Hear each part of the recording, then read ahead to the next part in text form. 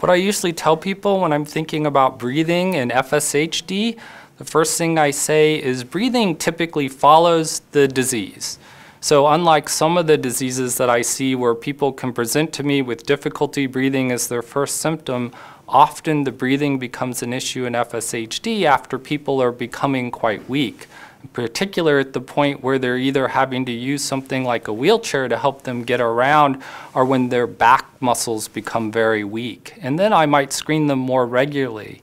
Every time I see someone every year, I'll ask them questions designed to get at, are they having any trouble breathing?